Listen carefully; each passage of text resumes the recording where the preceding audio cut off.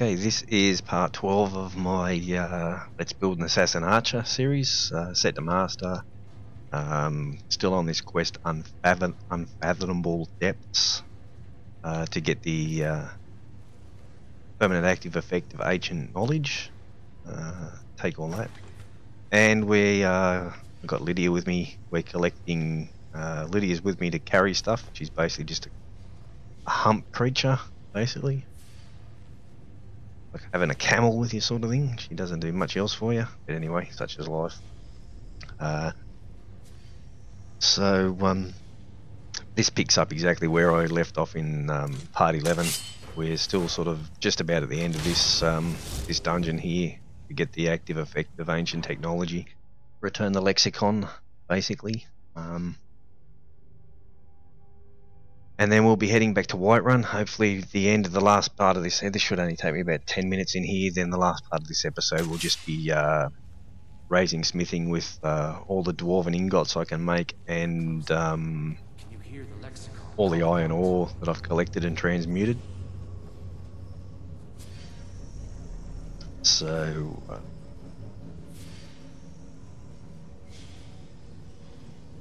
whoa.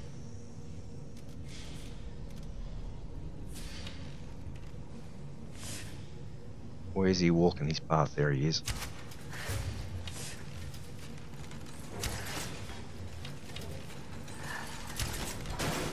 That was basically easy. I do know this dungeon pretty well. We'll take all that stuff from him. And we'll pick up all the rest of this stuff just here. I've done this this quest a bit in the past. I think this quest is broken, actually, not the quest itself. The permanent active effect definitely has not done what it said for most of the time I've played Skyrim. So, but I will do some tests on it now. I'll to see if in the last part of this episode I can tell you whether it is actually working. That's not what I want. I don't want Dwarven scrap metal. It doesn't make ingots at all. What do we? Dwarven, we can get rid of the shit I don't need. I don't need that. Don't need that cog, that gear, that gyro, or that scrap metal. Okay, let's go. We should be nearly at the end of this. I think we've just got the boss to fight now, and we're done. Pick up the shit here. Dwemer ingots, dwarven ingots, beautiful. Bent scrap metal, that's good. That's good. That's good. I'm getting close to my weight limit. Got Spider, he's empty. Oh, there's a trap. So I need to get Lydia around this trap if I can. Come on, Lydia. Come over here. Come on. Come over here, don't tread on the trap. Keep coming. Don't tread on the trap. Oh, you fucking idiot, Lydia. Yep, she was always going to tread on that trap. So I need to try and get down the bottom and get this turned off so it doesn't kill Lydia. You're so dumb, woman. Not that all women are dumb, but that one is. Silver garnet. Silver. That'll do. Alright, so we should be nearly at the end of this quest here. I think...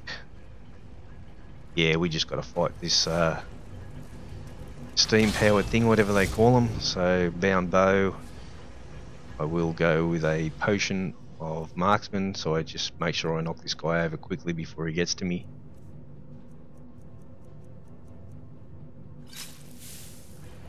And hopefully Lydia doesn't even have to get involved, because I should be able to knock this guy over before he even gets to me. And he's down. So that's easy. Let's pick up this shit here and get out of here. I'll take that. Dwarven oil. That's no good. That's good. That's no good. That's good.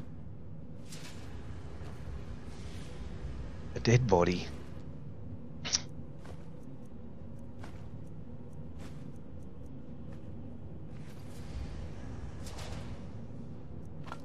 Grand Soul Gem bonus. Small leaf is no good. Swallowed metal is brilliant. Elven arrow, dwarven arrow, a ruby. Alright.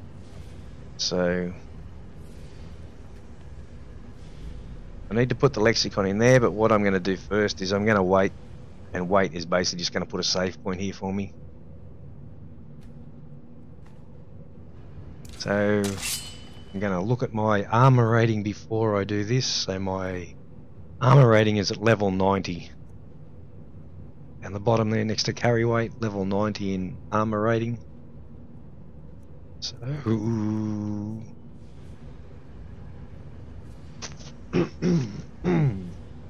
oh, excuse me.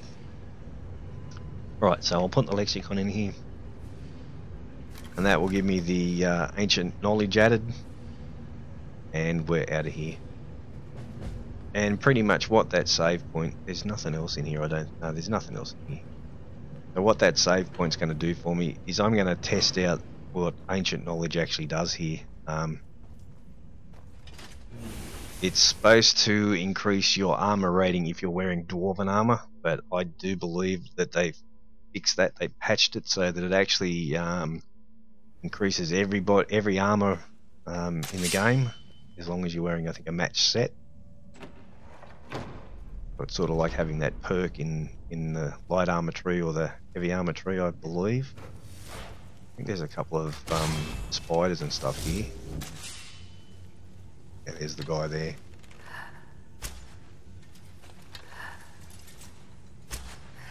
I was trying to hit him, but it worked good to send him the other way, and he'll be down, and I think there's a spider somewhere too. Shit, there's the spider there. Up my ass. Kill it, Lydia, kill it! Come on, Lydia, don't look at it, kill it. I'll kill it for you. Don't worry, girl. Alright. You just look pretty, I'll kill the stuff. Okay, let's see what these things have got. Dwarven oil, flawless garnet, beautiful. Lever's no good, bolt, greatest. Beautiful. And soul gem. Yeah, so I think it actually increases everybody's armor rating no matter what you're wearing, as long as you're wearing a match set, but I don't know what it does with the other half. It's supposed to actually says increase smithing 15% faster or something like that, but I don't think it does that. It used to give you an active effect as if you were wearing a ring of smithing for 15%, something like that. I don't know what it does now since they apparently patched it, I've been told. So once I get out of here, I'll check my armor rating and have a look at this active effect, see exactly what it does, and then I'll head back to Whiterun.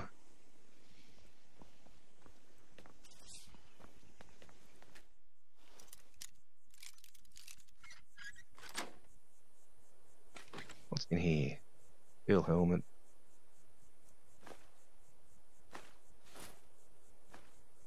Oh, I'm overweight now, so I have to get Lydia to do stuff for me. Come here, Lydia. I need to drop something on the ground and get Lydia to pick it up because she's actually full. If I go to miscellaneous and drop one of them, and then talk to Lydia. I need you to do something. Right. What is it? Even though she's full and I can't give her stuff, I can actually tell her to pick stuff up and she'll pick it up even though she's already overweight. So she'll pick that up. Good girl. Anything? Alright, let's look at this active effect. Magic. Active effect, ancient knowledge. So knowledge gained from the lexicon is supposed to give you a 25% bonus when wearing dwarven armor, but that's not right. I know it gives you gives everyone a bonus now. Well, that's what it was supposed to do. If I go to my apparel now, yeah, I've gone from 90 to 104 in armor rating there, so it does do that. I don't know that it's 25% though. I'd have to do the math on that, and I'm not going to do it out loud here. And the active effect also says that you get 15% increase. Blacksmithing increases 15% faster. Now I'm going to test that. How I'm going to test that is I put that save point there. This character here, he's picked up the lexicon. I'll go back to Whiterun and I will smith, say, I'll smith, say, 50 or 60 rings, and then I'll smith, say, 30 Dwarven Bows, and then I'll look at it and write down the figures, and then I'll come back here, I'll reload that save, and then I'll go to Whiterun without the active effect in place, and I'll do exactly the same thing and see if my smithing increases slower or faster or whatever. So that's what I'm going to do. So I'll leave this here. I don't know that I'll actually show you that that test because it'll take too long and be a bit boring, but I'll tell you the results. So I'll see you in Whiterun in a little bit. Okay, so I'm back in Whiterun and I'm ready to do some smithing. At the end of the last episode I said I wanted to test this active effect of ancient knowledge. So I come back here with a character that had exactly the same resources to do smithing. So I've smithed it without ancient knowledge. I've done all this smithing without ancient knowledge, and I got to level 62 in smithing and finished up with a Dwarven dagger that did 27 damage and a Dwarven bow that did 60 damage by improving them on the grindstone. So I want to test now. Now I've got this character here that's got the ancient knowledge. So we know the ancient knowledge does give you a bonus to whatever armor you're wearing. But now we're going to test whether this ancient knowledge actually gives you a blacksmithing increase 15% faster, which I don't think it does. It used to actually give you a thing where, as if you were wearing a fortify smithing ring for 15%, and you used to be able to, with ancient knowledge, smith improve stuff on the grindstone 15% better than you could if you didn't have ancient knowledge. So they did some kind of patch to it, I believe, so I've been told, and I'm just basically testing out what it will do. So I've got to do the same thing as I did and make the same quantities, so I've written down exactly what I made on the first time through without ancient knowledge, and we'll do it again here. So I think I've got a level up to take, so I'm going to go 1 into Magicka, and I've got all the resources here. I've got to make, I think I've got to make a few more, yeah, I've got to do a bit more transmuting quickly. So the best way to do that with a high elf is use your power, so Highborn, and the way Highborn makes it, so if I hit Highborn, it's going to regenerate Magicka quickly, so then I can just double spam that to create, just spam that out and just create, do my transmuting. It also works if you want to raise your, use the muffle spell, for example. You can hit Highborn and then just spam out muffle pretty quickly and get a couple of levels in illusion if you wanted to with a high elf using Highborn. And then when it runs out, you can only use it once a day, so you just fast forward time 24 hours and you can use Highborn again and do this over and over. So with the high elf you can actually raise, do this transmuting or raise illusion if you want to do that pretty quickly by using Highborn.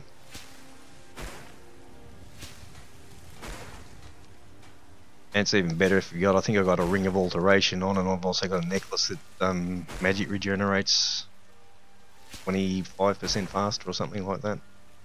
So now I've run out. I don't know if I've actually got any more. Yeah, it added silver ore, so I might need 1 or 2 more to get this done. Now I've got no more ore to transmute, so you can raise it pretty quickly with a high elf. Right, so now I need to just quickly finish off here, and I've got to make sure I make the exact same numbers. So I know I've got the same amount of stuff to turn into dwarven ingots. So this character is going to take dwarven smithing just for a change. I normally don't do dwarven smithing, but because there's so much dwarven material to be picked up since the Dawnguard expansion, and also I was reading a thing the other day, or actually my mate told me, then I went reading, that there's a new bow as well, the new dwarven bow. So I'll make these as well. I started with 49 there, so that's the same as the last character. I'll be able to definitively check once I do all the smithing to make sure that I've actually done everything the same. So just double check that Lydia's not carrying any more of that Dwarven stuff. And I'm well overweight, that's why I still got Lydia with me, so she's got nothing, so let's go and smith. Lead on. Okay. So leather wise, what have I got? I've got 97 and 76, and that's exactly what I had on the last character. So I made leather armor on the on the comparison character. So I'll make the leather armor, and as you can see, leather armor still does smithing raises smithing pretty well, even after patch 1.5. And then I made 1 leather braces with that left over. Okay, and then I went to jewelry. And what I've done here is I've gone through and I counted exactly how many amethysts, how many garnets, how many flawless garnets I've got, and I've made silver ingots to match that. So I think I needed 54, but I made 56. So a silver amethyst ring is 180 in value. So for raising smithing, it's worth more than making 2 gold rings, which is only 150. It's not much, but every little bit helps in raising your smithing. So I'll make all these silver amethyst rings. I started at level 18 in smithing with this, so we'll make all that, and I'll make these silver garnet rings because they're still value of 10 more than making 2 gold rings, and they also are more valuable when I come to sell them than a gold ring. And I'll make the silver jeweled necklace. So I'll make them, and then I'll make silver ruby rings. And then I had 2 left, so I made one of them and one of them on the last character. Just keep them for enchanting. Then I made this gold necklace, and I made these rings. And then I used my last 38 gold ingots to make gold rings, which they don't raise smithing as much as, I don't reckon, as making, well, about the same as leather armor, I think. I don't know, it's hard to tell. Should have made some of them earlier so I could tell. But anyway, this is just using the resources that this character's collected. So that's got my smithing now to level 52. So now what I'm going to do is I've gone through all that, I've made them. Now I need to level up, and I'll go 1 more into Magicka, and I will go to smithing and put a couple of perks into smithing if I can find it. Smithing. I'm going to go steel smithing, and I'm going to go dwarven smithing. The reason I'm going dwarven smithing is my mate actually told me about a new bow, which is supposed to be a bow that shoots 35% faster, something 30% faster, and he pointed me in the right direction as to how to start the quest and how to get it. It's part of the Dawnguard expansion. I think it's a bow called Zephyr, which improves with dwarven stuff. So now I'm going to make Dwarven Bows. Now I just got to be careful here. I've got to leave 4 ingots left over at the end of this to be the same as the other character, so I can do the comparison on whether this ancient knowledge does do anything for me. I need to get my finger out of my arse and spam this button.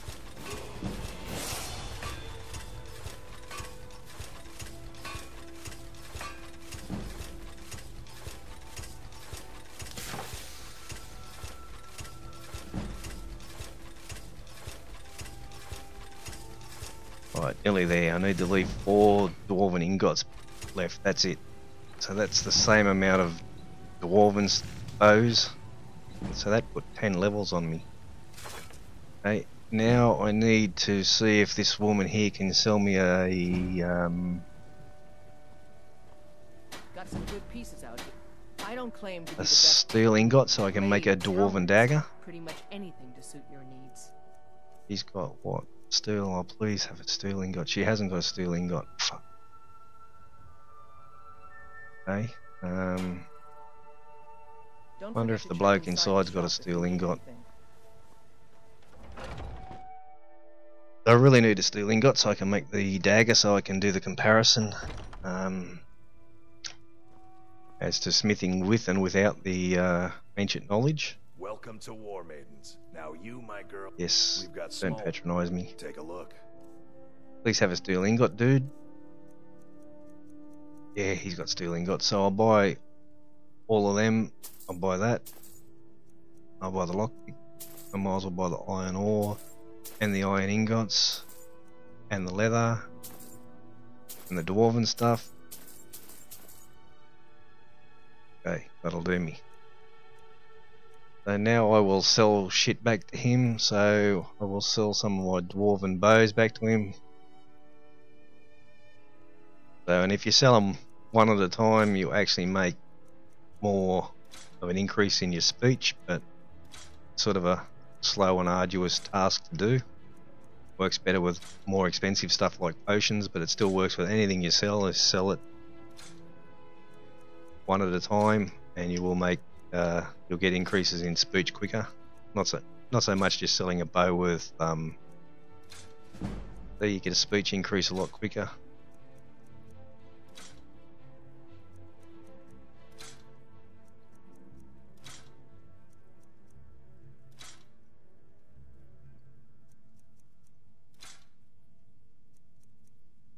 Enough of that shit. Done. Alright, so let's go out and make a dwarven dagger. Business with you. Excuse me. And we'll see where we are. I don't think, by the look of it, I think my my actual smithing level was 62, I think, from memory, by having a quick look there. So let's make a dwarven dagger. And that'll become my new dagger that I use, so I'll make one dwarven dagger. And smithing is exactly the same as it's going to go up a little bit when I improve the bow and that, and it's going to be 62 3/4 in smithing level, exactly the same with ancient technology and without ancient technology by the look of it. So I'll improve that bow. And I'll improve that dagger, and I'll improve that dagger while I'm here too. Right, let's have a look at where we finished up here. I need to put on, when I looked I had the rings of archery on, my two 18% rings, so I need to find them and put them on. A ring and a necklace of archery.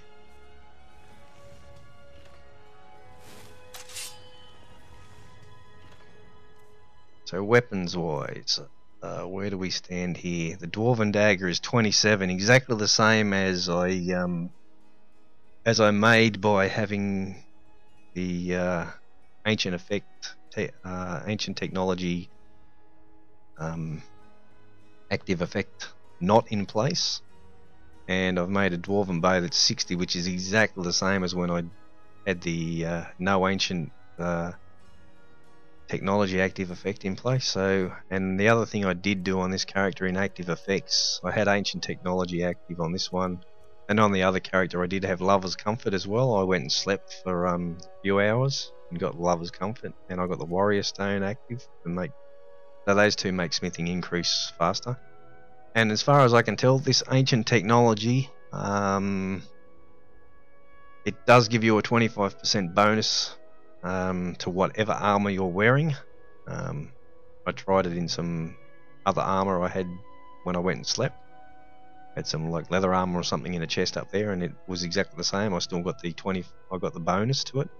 But the bit at the bottom, blacksmithing increases 15% faster, is not active. It doesn't work. And also, you used to on this with ancient knowledge get a sort of as if you were wearing a ring of improved smithing for 15%, and it doesn't seem to, you don't seem to get any bonus like that anymore either now. So as far as I can tell, that bottom bit blacksmithing increases 15% faster. There's just nothing happens there at all. Doesn't do anything. So how does that stack up against the bound bow now, that dwarven bow I've just made? Should be getting sort of close to where I gather. So weapons. So my bound bow is doing 83 damage, and the dwarven bow would do 68 damage with an iron arrow.